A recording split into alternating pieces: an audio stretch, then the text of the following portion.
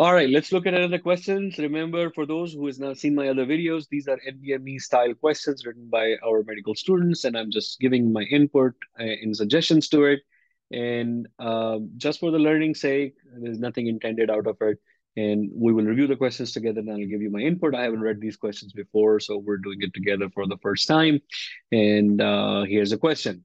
A 30-year-old woman, so it's a female who is 30, young female, so there has to be something crazy cannot be something simple, is brought to the hospital by her husband with a chief complaint of vision loss and confusion.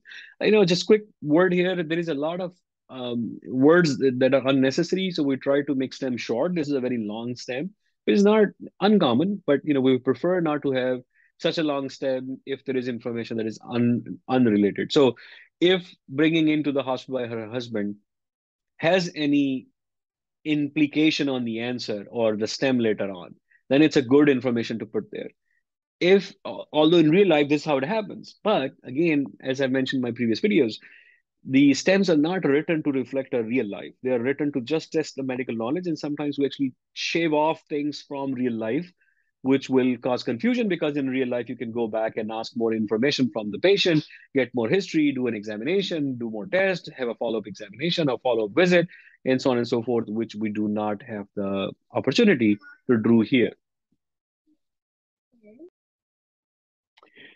All right, so the patient is presenting with chief complaint of vision loss and confusion. So, very serious problem in a 30-year-old female. Her husband reports over the last 3 weeks, she has suffered from progressive nausea, headache, vertigo, and double vision. So, something really bad is going on. 3 weeks onset. And again, it's a little unusual she's presenting so late with such bad symptoms of progressive nausea, headache, vertigo, and double vision. She denies any alcohol, tobacco, drug usage. Her current medications are famotidine, cyanocobalamin, and folic acid. So just over-the-counter medications. And I think they're adding husband there in the stem because the patient may not have a reliable historian. She has confusion. Past medical history is significant for an upper respiratory illness 3 months ago and gastric sleeve procedure 2 months ago. Now we're really getting some interesting information here. So an upper respiratory illness 3 months ago, so that could have triggered something, which would be autoimmune or para-infectious, and gastric sleeve procedure 2 months ago, which is unusual that a month after upper respiratory infection, they went ahead and did such a major surgery. But they did a gastric sleeve procedure. Now there could be whole vitamin absorption issues, rapid weight loss and so forth. And she has lost 60 pounds of weight. Oh my gosh. Okay. So yeah, the rapid weight loss and all issues that come along with that. That, by the way, also includes some pinched nerves. So nerves that were cushioned by the fat suddenly are exposed. And because of certain behaviors, those nerves were under pressure, but the fat cushion was helping them. And now that fat is gone, and now they start getting these compression neuropathies. So that, side note. On exam, she's found to be somnolent. So she's sleepy but arousable with a voice easily and is able to follow simple commands. So remember, there are 4 stages of unarousability. So somnolence is one, and then there will be more deeper than that, where they need a lot more stimulation to be aroused, and then the final will be comatose. So fully awake, somnolent, and I'm forgetting the word for the third one, and then the fourth one will be comatose, where that even with the stimulation they are not able to be aroused, and there will be the comatose. Let me think, what was the third one? Awake, somnolent, obtunded. So obtunded will be the third stage where they can be aroused, but with significant stimulation, sometimes painful stimuli. And comatose is that when they're not able to arouse at all. And she follows simple commands. She's disoriented to both place and month. So she doesn't know the place and she doesn't know the month. Her vital signs are 98, 91, 18, 8, normal field of exam reveals visual acuity to light perception only. So significant visual loss, bilateral ptosis. Oh, wow. And horizontal beating nystagmus. So she has a really bad brainstem injury.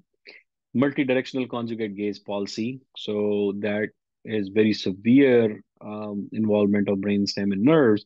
And she has bilaterally absent patellar reflexes and diminished sensation of temperature, vibration, pinprick, and proprioception in both lower extremities. Oh my God, that's a disaster. Bilaterally absent patellar reflexes and diminished sensations, temperature, vibration, pinprick, and proprioception.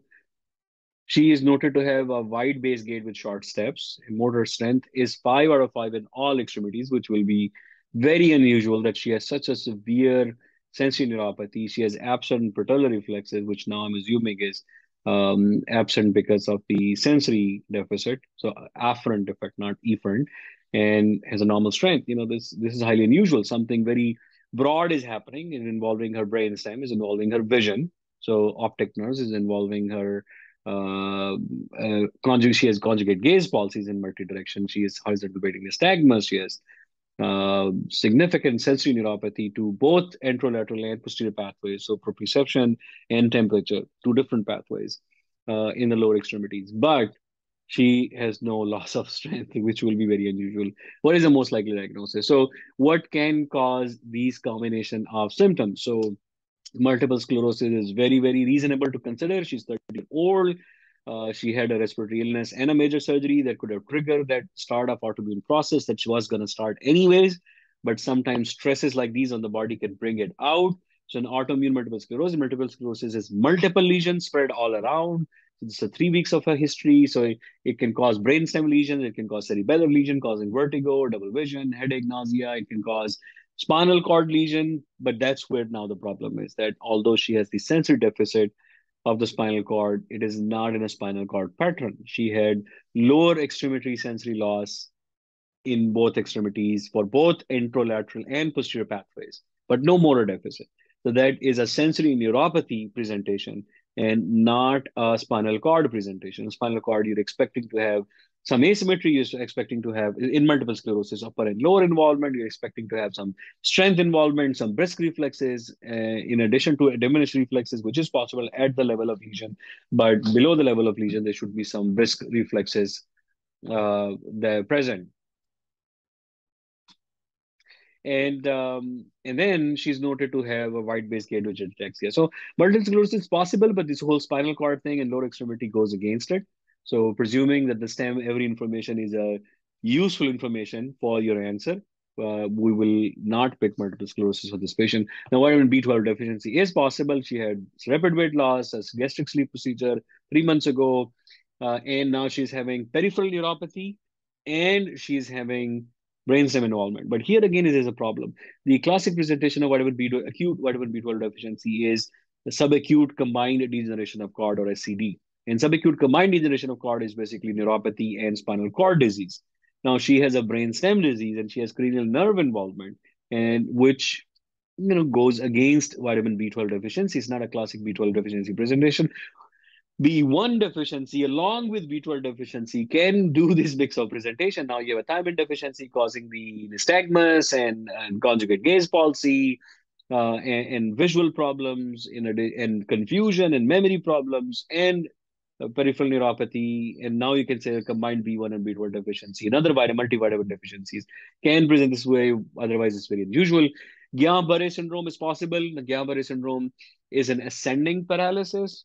Guillain-Barré syndrome classically does not cause confusion, does not cause headache or vertigo, does not cause cranial neuropathies. But then there are variants of Guillain-Barré syndrome. There's, for example, Miller-Fisher syndrome, which is actually listed as E, which is again a big no-no. You cannot have two similar diseases or two related diseases in the answer. It's either Guillain-Barré or Miller-Fisher, because Miller-Fisher variant is a variant of Guillain-Barré syndrome. So that's why you cannot put GBS, because that covers Miller-Fisher syndrome also. So Miller-Fisher variant of GBS. So there is a lot of things that don't fit with it, although loss of reflexes can be seen, is classic, but it's only lower extremities. There is no sense of ascending paralysis here. There is respiratory illness 3 months ago, which could have triggered Guillain-Barré, but it's a little late after the illness. Usually the trigger is more quicker and closer to in a respiratory illness.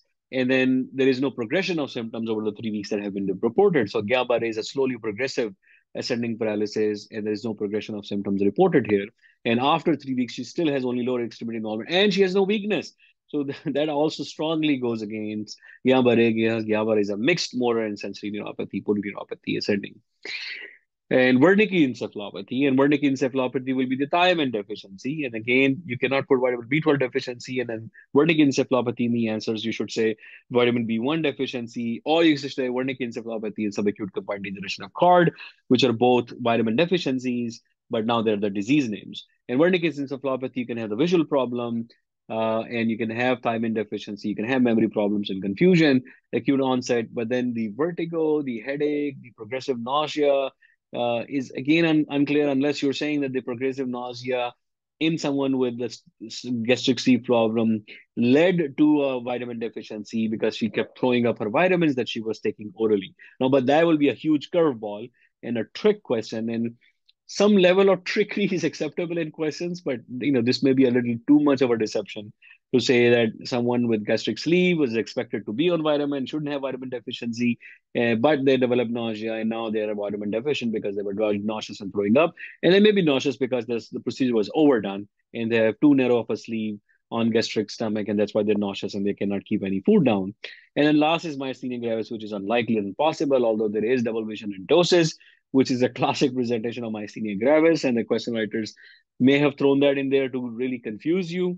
But again, there is now no other diurnal variation that you expect with myasthenia gravis. There is no tiredness with excessive activity. And then why would you expect myasthenia gravis in someone who just has a stomach surgery done and things like that? Again, although in real life it's possible, but in a STEM, it's not a real life. It's more of a precise version of reality with all of these confusing elements shaved away or removed away for the question. So I'm a little confused here. If I have to pick one, I would go. My real answer in real life would be a really bad variety of MS. So there are variants of MS which present with very large necrotic big lesions, very rapid onset.